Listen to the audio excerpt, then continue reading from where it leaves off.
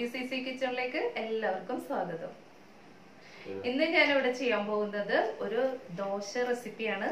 വെറും ദോശയല്ല, അതില് ചിക്കന്റെ ഫില്ലിങ്സ് ഒക്കെ വെച്ചിട്ടുള്ള ഒരു ചീസി ചിക്കൻ ദോശയാണ് ഞാൻ ഇവിടെ ചെയ്യാൻ പോകുന്നത്. അപ്പൊ ഇതിന്റെ കൂടെ 2 ചട്നിയും കൂടെ ഞാൻ ചെയ്യുന്നുണ്ട്. അതുപോലെ ഈ ദോശയുടെ മാവ് ഏറ്റവും എളുപ്പത്തിൽ എങ്ങനെ തയ്യാറാക്കുന്നത് കാണിക്കുന്നുണ്ട്. അപ്പൊ അതെല്ലാം നിങ്ങൾ വാച്ച് ചെയ്യുക.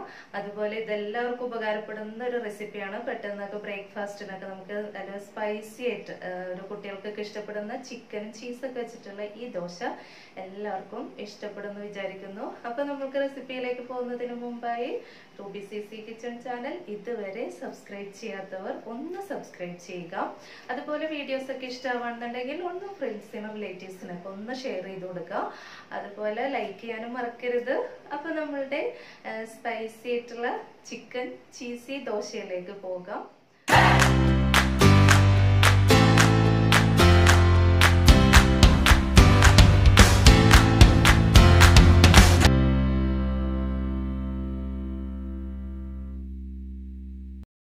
നമ്മൾക്ക് ദോശ തയ്യാറാക്കാൻ വേണ്ടിയിട്ട് ആദ്യം തന്നെ ദോശയുടെ മാവ് റെഡിയാക്കി എടുക്കാം. അപ്പൊ അതിന് വേണ്ടിയിട്ട് ഞാൻ ഉഴുന്ന് നേരത്തെ തന്നെ വെള്ളത്തിലിട്ടിട്ടുണ്ടായിരുന്നു. ഈ ഒരു ഗ്ലാസ്സിൽ 1 ഗ്ലാസ് ഉഴുന്നാണ് ഞാൻ എടുത്തിരുന്നത്. അപ്പൊ അത് ഒരു 2 മണിക്കൂർ മുമ്പ് വെള്ളത്തിലിട്ടിട്ടുണ്ടായിരുന്നു. എന്നിട്ട് ഞാനിപ്പോൾ നന്നായിട്ട് കഴുകി എടുത്തു വെച്ചിട്ടുണ്ട്. ഇതുപോലെ ക്ലിയർ വെള്ളം ആകുന്നത് വരെ കഴുകി എടുക്കണം. അപ്പോൾ ഈ ഉഴുന്നിന് ഒരു വെള്ളത്തിലൊക്കെ ഇട്ട് കഴിയുമ്പോൾ ഒരു ചൊവ്വ വ്യത്യാസം ഉണ്ടാവും. അതൊന്നും ഇപ്പൊ ഉണ്ടാവില്ല. ഇതുപോലെ നന്നായിട്ട് കഴുകി എടുത്താൽ മതി.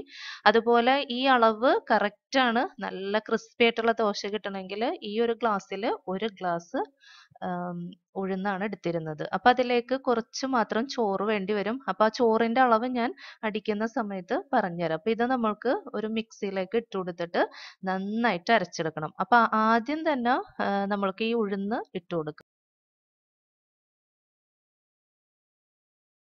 പിന്നെ ഇതിലേക്ക് ഞാൻ അരിയൊന്നും വെള്ളത്തിലിട്ടിട്ടില്ല, പച്ചരി ഒന്നും യൂസ് ചെയ്യുന്നില്ല. ഞാൻ ഇതിൽ വറുത്ത അരിപ്പൊടിയാണ് യൂസ് ചെയ്യുന്നത്. അപ്പൊ നമ്മൾക്ക് ഇത് അരച്ചെടുക്കാം. അപ്പൊ ഇനി ഇതിലേക്ക് ഉഴുന്നൊക്കെ ഇട്ട് കഴിഞ്ഞു. ഇനി ഇതിലേക്ക് ആവശ്യത്തിന് വെള്ളം ഒഴിച്ചു കൊടുക്കണം. അപ്പൊ ആ ഗ്ലാസ്സിൽ തന്നെ 1 ഗ്ലാസ് വെള്ളം ഞാൻ ഇതിൽ ഒഴിച്ചു കൊടുക്കുന്നുണ്ട്. എന്തായാലും വെള്ളം ഇത്തിരി കൂടിയെന്ന് വെച്ചിട്ട് കുഴപ്പമില്ല, ഒരുപാട് കൂടുകയും ചെയ്യരുത്. അപ്പോൾ അരഞ്ഞു കിട്ടാൻ കുറച്ച് പ്രയാസമായിട്ട് മാറും. അപ്പോൾ ഇതൊന്ന് നമ്മൾക്ക് അരച്ചെടുക്കാം. അപ്പോൾ ഇതാ കണ്ടോ, നമ്മളുടെ ഉഴുന്ന് നന്നായിട്ട് അരഞ്ഞു വന്നിട്ടുണ്ട്. ഇനിയിപ്പോൾ നമ്മൾക്ക് ഇതിലേക്ക് ആവശ്യത്തിനുള്ള ചോറ് ചേർത്ത് കൊടുക്കാം. അപ്പോൾ ചോറ് ഞാനിപ്പോൾ ഈ ഒരു കയ്യിലുള്ള അളവ് തന്നെയാണ് എടുക്കുന്നത്. ഇത് ടേബിൾ സ്പൂൺ കണക്കാണ്. പക്ഷേ ചോറ് എടുക്കുമ്പോഴത്തേക്കും നമ്മൾ എന്തായാലും നിറയെ എടുക്കുമല്ലോ. അപ്പോൾ ടേബിൾ സ്പൂൺ കണക്കെന്ന് പറയാൻ പറ്റില്ല. അപ്പോൾ ഈ ഒരു കയ്യിൽ ഞാനൊരു 2.5 അല്ലെങ്കിൽ ഒരു 3 കയ്യിലോളം ചോറ് ഇടുന്നുണ്ട്. അത് നമ്മൾ വലിയ ചോറ് കോരുന്ന തവിയാണെങ്കിൽ 1.5 തവി മതിയാവും. ഇതിലേക്ക് ആവശ്യത്തിന് ഉപ്പും കൂടെ ചേർത്തിട്ട് നമുക്കൊന്ന് അരച്ചു കൊടുക്കാം. പിന്നെ ഒരു അല്പം വെള്ളം കൂടി കേട്ടോ, ഒരുപാട് ഒഴിക്കരുത്. അപ്പൊ ചോറ് ഇതിൽ അടിഞ്ഞു വരില്ല. ഒരുപാട് ഒഴിക്കരുത്. ഈ ടൈമിൽ ഇത്രയും വെള്ളം മാത്രം ഒഴിച്ചാൽ മതി കേട്ടോ. അപ്പൊ ഇത് നമുക്ക് അരച്ചെടുക്കാം.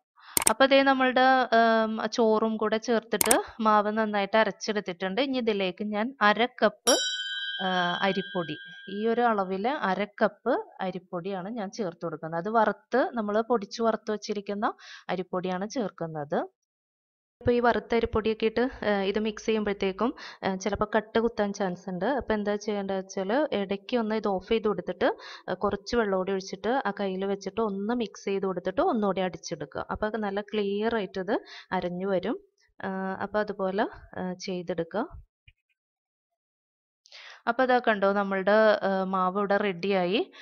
ഇനിയിപ്പോൾ ഇത് നമ്മൾക്ക് വേറൊരു പാത്രത്തിലേക്ക് മാറ്റാം. ഇപ്പോൾ ഇത് നന്നായിട്ട് അരഞ്ഞു വന്നിട്ടുണ്ട്. അപ്പോൾ ഇത് ഇനിയിപ്പോൾ നമ്മൾക്ക് ഇതിലേക്ക് ഇനി വേറൊന്നും ചേർക്കാനില്ല. നമ്മൾക്ക് ഇത് വേറൊരു പാത്രത്തിലേക്ക് മാറ്റിയിട്ട് നന്നായിട്ട് മിക്സ് ചെയ്തിട്ട് എടുത്ത് റെസ്റ്റ് ചെയ്യാൻ വെക്കണം. അപ്പൊ നമ്മളുടെ ദോശമാവ് ഇവിടെ റെഡിയായി വന്നിട്ടുണ്ട്. നമ്മൾക്ക് ഇപ്പോൾ ഇത് നന്നായിട്ട് മിക്സ് ചെയ്ത് കൊടുത്തിട്ടുണ്ട്. അപ്പൊ ഈ ഒരു മാവ് ഉപയോഗിച്ചിട്ട് നമുക്ക് ഇഡ്ഡലിയും റെഡിയാക്കി എടുക്കാം. അപ്പോൾ ഒന്ന് ടേസ്റ്റ് കൂട്ടാൻ വേണ്ടിയിട്ട് ഇഡ്ഡലിക്ക് നമ്മൾ വെള്ളത്തിലിടുമ്പോൾ 1 സ്പൂൺ ഉലുവ കൂടി ആ ഉഴുന്നിൻ്റെ ഒപ്പം ഒന്ന് സോക്ക് ചെയ്യാനിടുക.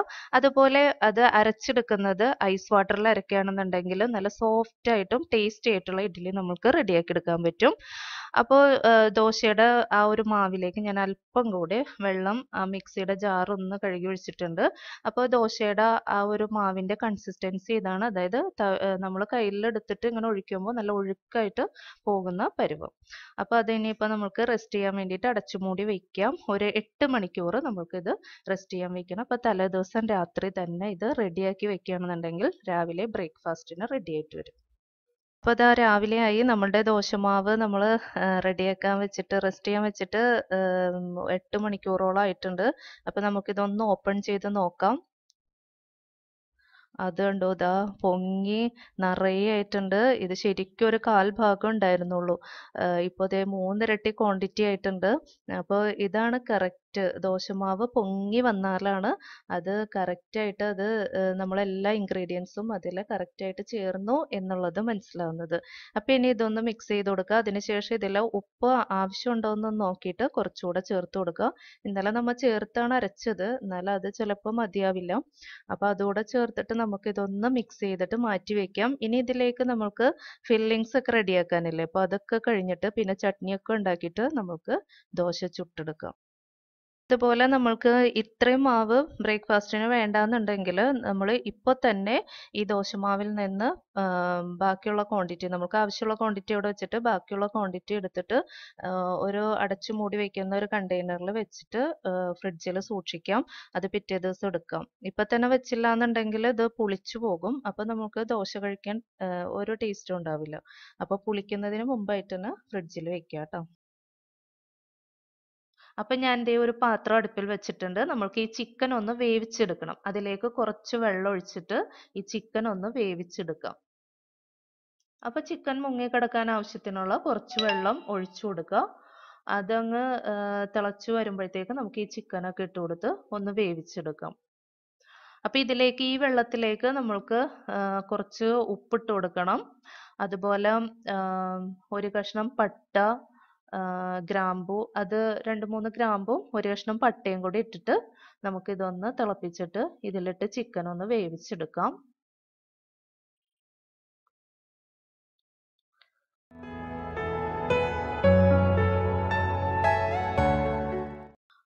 അപ്പോൾ അതാ ചിക്കനൊക്കെ വെന്ത് വന്നിട്ടുണ്ട്. ഇപ്പോൾ ഏകദേശം 5 മിനിറ്റ് കഴിഞ്ഞു. അപ്പോൾ ഇനിയിപ്പോൾ നമുക്ക് ഇതിൽ നിന്ന് ഒന്ന് കോരി മാറ്റാം.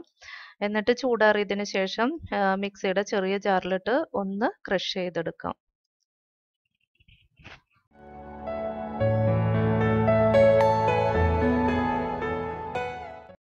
അപ്പോൾ ഇതാ ചിക്കൻ്റെ കൂട്ട് റെഡിയാക്കാൻ വേണ്ടിയിട്ട് ഞാനൊരു പാൻ അടുപ്പിൽ വെച്ചിട്ടുണ്ട്. അതിൽ ചൂടായി വന്നപ്പോൾ അതിലേക്ക് ഓയിൽ ഒഴിച്ചു കൊടുത്തു. അതിലേക്ക് ഒരു ചെറിയ സവാള ചെറുതായിട്ട് അരിഞ്ഞത് ഇട്ട് കൊടുക്കുന്നുണ്ട്. അതൊന്ന് മൂത്ത് വരുമ്പോഴത്തേക്കും നമ്മൾക്ക് അതിലേക്ക് ചതച്ചു വെച്ചിരിക്കുന്ന വെളുത്തുള്ളി ചേർത്ത് കൊടുക്കണം. വെളുത്തുള്ളി ഞാൻ ഒരു സ്പൂൺ വെളുത്തുള്ളി ചതച്ചത് ചേർത്ത് കൊടുക്കുന്നുണ്ട്.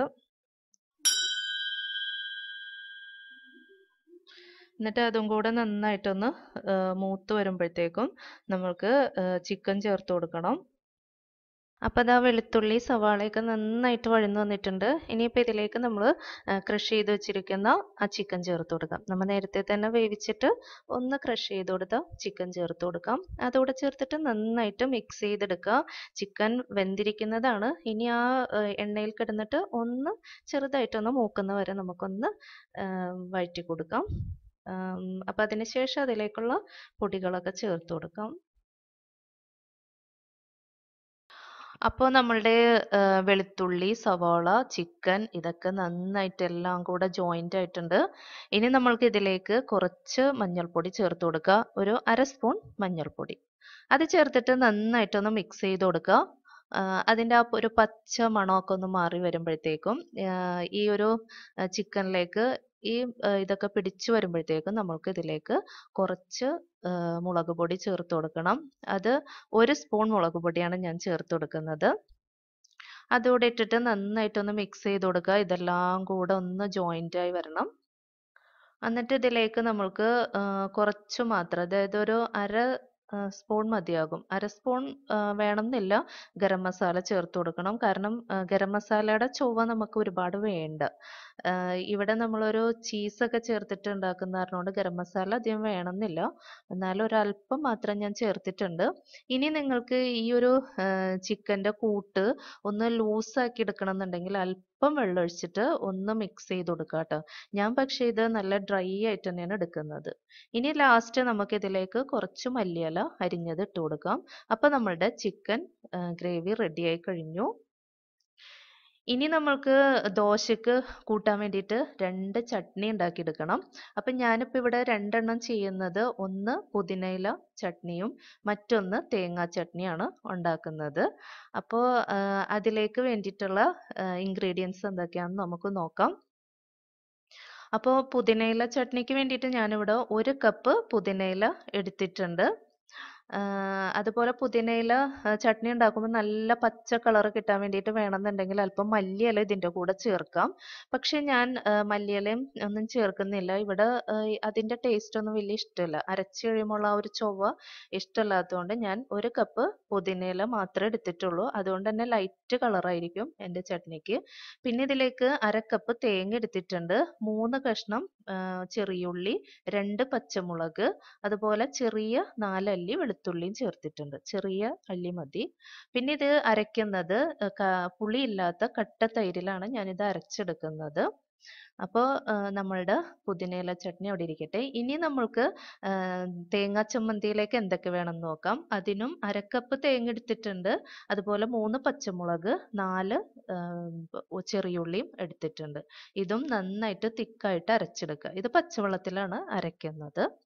അപ്പോൾ നമുക്ക് ഈ 2 ചട്നിയും നമുക്ക് റെഡിയാക്കി എടുക്കാം. ആദ്യം തന്നെ ഞാൻ തേങ്ങാ ചട്നിയാണ് ഉണ്ടാക്കുന്നത്.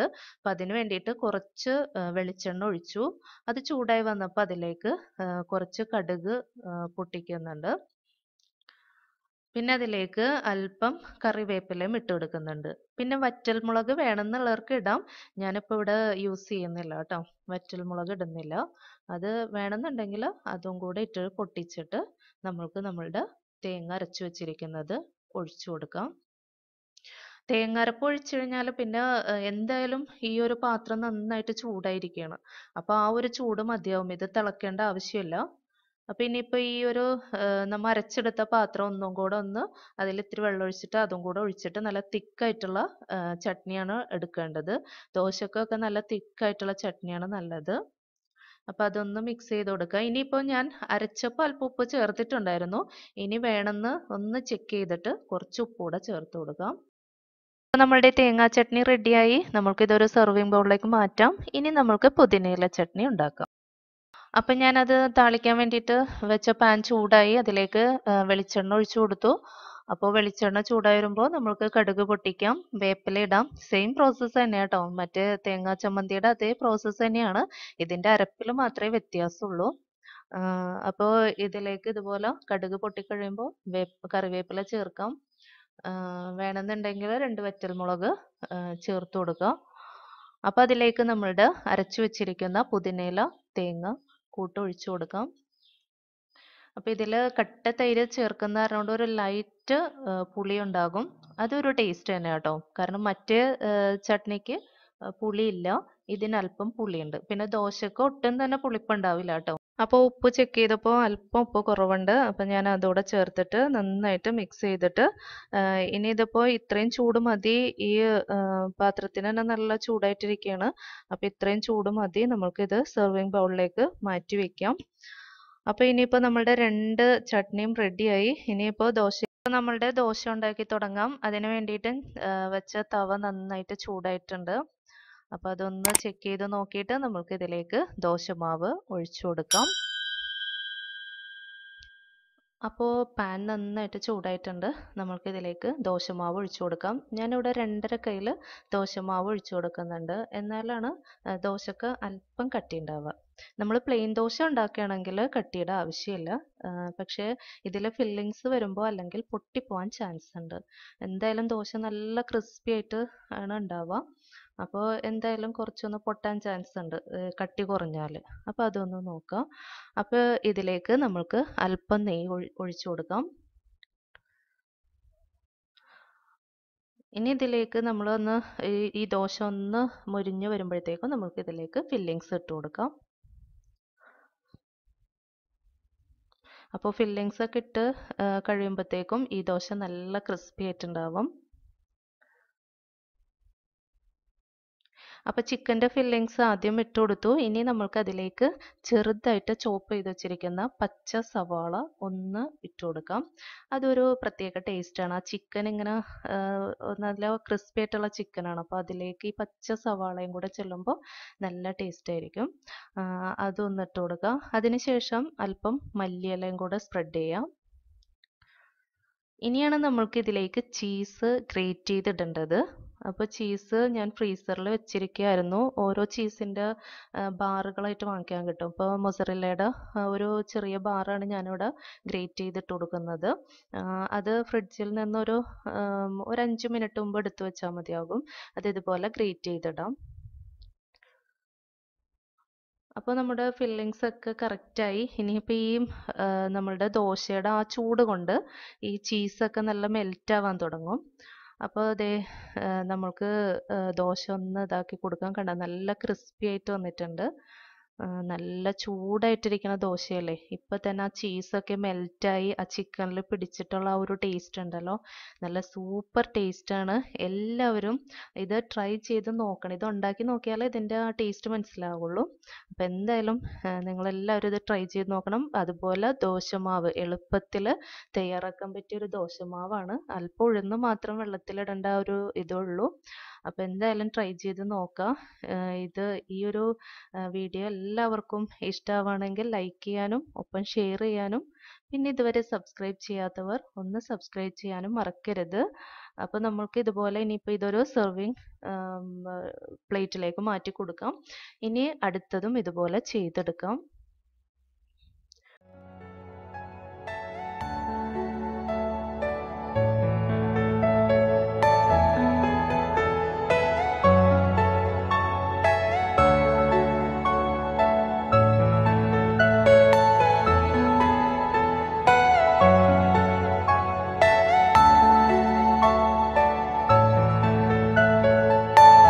Are you all my personal dreams?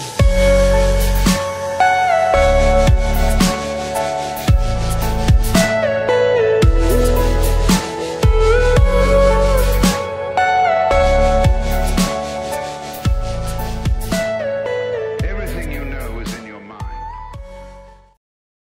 അപ്പോൾ നമ്മളുടെ സ്പൈസി ആയിട്ടുള്ള ചിക്കൻ ക്രിസ്പി ചീസി ദോശ എല്ലാവർക്കും ഇഷ്ടപ്പെടുന്നു വിചാരിക്കുന്നു. അപ്പോൾ ഇനി കിഡിലും വീഡിയോയുമായി വരുന്നത് വരെ ഇൻഷാല്ലാ bye from Rubina Selu. Thanks for watching. Bye bye.